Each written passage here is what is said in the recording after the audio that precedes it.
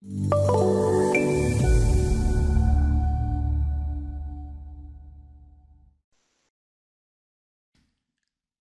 to the sixth video of our series, where we will continue with our rule-based design analysis.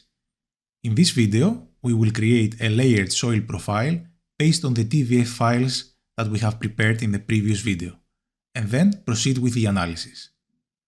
Our goal is to compare the results between the rule-based 1D analysis and the 3D finite element model.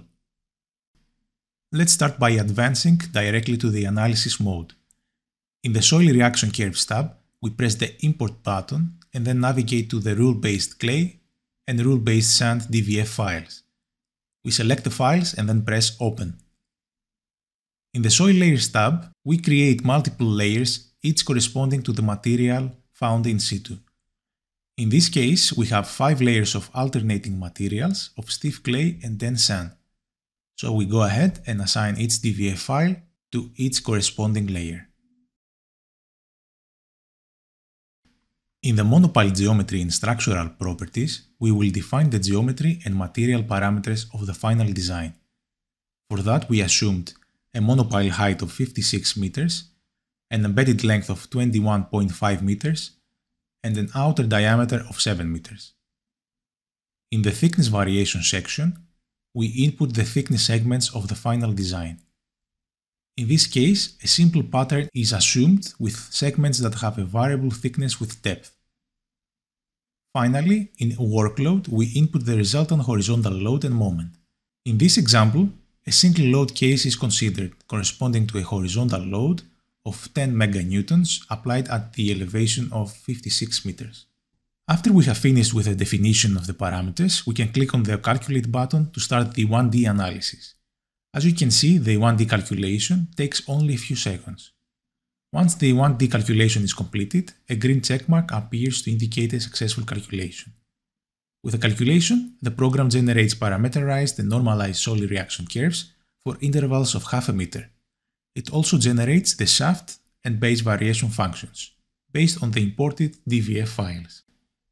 Double-clicking one of these graphs opens a separate window that displays a larger version of the graph. If we click on the Table tab, we can find all the values generated from the chart.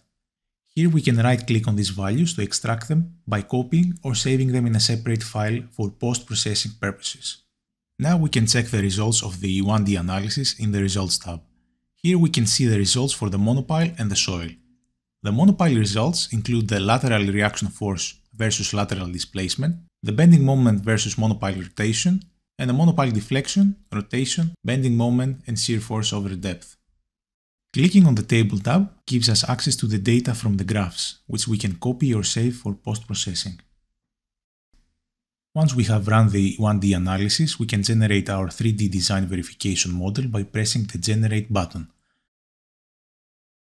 PLAXIS will automatically generate the soil layers and sublayers as specified in the Soil Layer tab and the Soil Reaction Curves files.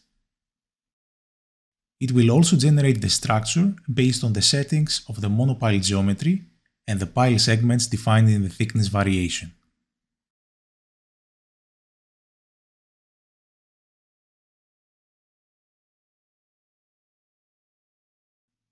When we press the Calculate button, PLAXIS will calculate all 3 phases and extract the raw soil reaction curves and the data displayed in the results mode. The 3D design verification module makes use of PLAXIS 3D to generate and run a 3D model that replicates the conditions of the 1D analysis. Both models are generated using the same input, which includes soil layers and material parameters of each sublayer, monopile geometry including thickness variation per segment, structural properties, and workload. This enables the comparison of the results between the 3D model and the 1D model.